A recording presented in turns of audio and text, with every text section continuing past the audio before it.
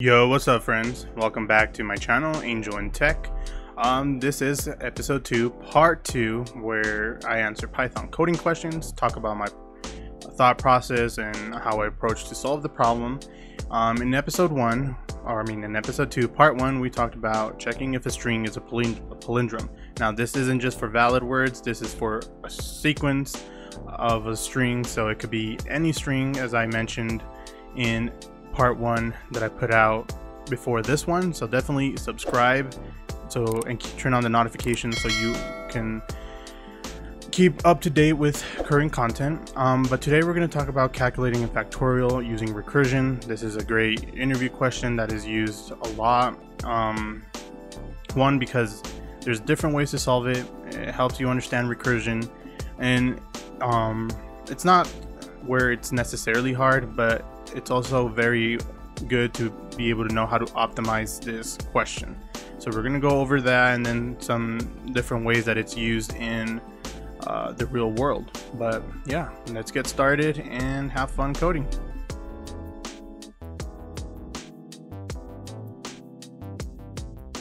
Cool. So going off of the last video where I went over checking to see if a string is a palindrome, today we're going to do how to calculate factorial using recursion. So the idea of calculating a factorial of a number is the product of all the integers from that number to 1 multiplied. So for example, the factorial of 5 or 5 exclamation point is 5 times 4 times 3 times 2 times 1, which gives you 120. Factorials are not defined for negative numbers, and the factorial of 0 is 1. So a recursive function is a function that calls itself during its execution. It needs an exit condition or it will run indefinitely. So the problem description for this is: given a positive integer x, return an integer that is a factorial of x. If a negative number or integer is provided, return -1. Implement the solution by using a recursive function. Cool, so let's begin. And like always, I like to use class just because, but you don't have to. So we'll define class factorial, if I can type, factorial, and then in this first one we're going to pass in an integer and we're going to add 1 to it to be able to include the full result of the number. So we're going to do self, we're going to do def, and then our init function, and we're going to do self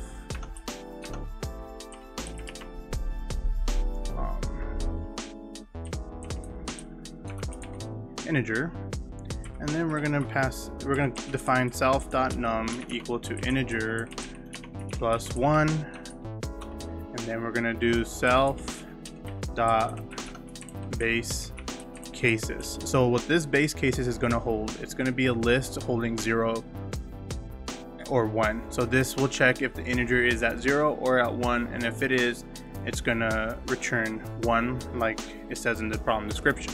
And the cool thing about defining this already is that it uses memoization, which helps improve the optimization of the function. So we can just do this and put in the 0 and 1 in the list.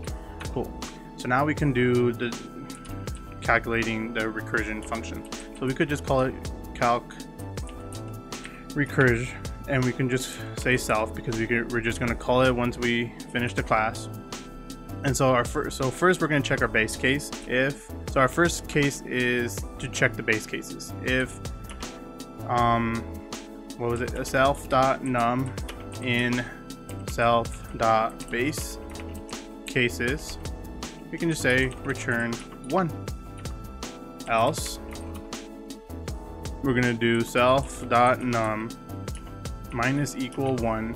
So what this is going to suggest is that this is our condition, where in recursion we need to have an exit condition. So we're going to start off at the highest number and start decreasing it until we hit 0 or 1. When that happens, it'll exit, it won't run anymore, and that's exactly what we want for this. So we're going to be decrementing every single time.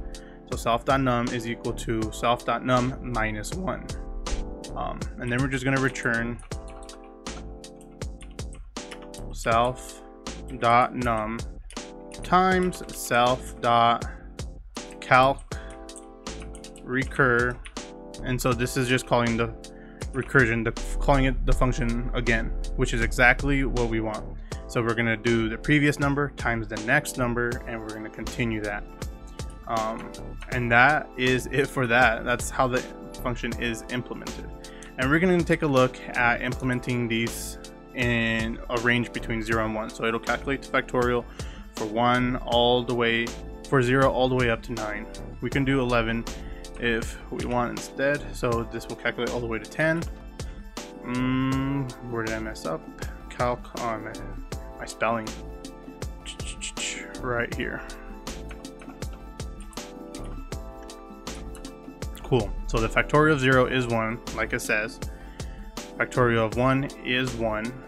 And then factorial of 2 is 2 times 1, which is 2. Factorial of 3 is 3 times 2 times 1, which gives us 6. Factorial of 4, 4 times 3 times 2 times 1, and so on and so forth. So that's literally it.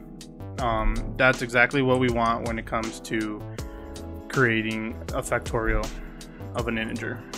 Cool. And then I want to talk about some examples of how it's used in real world. So in math education, you run into factorials in calculus, such as Taylor's theorem, the binomial theorem, or combinatorics, which is the art of counting. As we've seen, we've got to figure out the different possibilities. You also see factorials in algebra when you learn about permutations. So permutations, when you look at this right here. You can also use it when you want to estimate the probability of desired outcomes in a card game. Going back to counting, you want to keep track, and if you already know the hand, you know stuff like that. It's like, oh, what is the probability of this given what has already happened? Remember, you gotta keep in account variable change. So you're gonna need a knowledge of factorials. And then lastly, if you have choice and you have 5 to-dos on your list, you're going to do 5 times 4 times 3 times 2 times 1 for 120 possibilities. But that's not the best way to go about doing chores. As we know, just got to do them, right? So there's other ways, and I did provide a link in this notebook, and I will also put it in the description below. But yeah, that's exactly how I thought about doing this function for calculating a factorial. Like I said, it's not it's hard, but it's understanding how to optimize the code and the function so you can get a good runtime on it.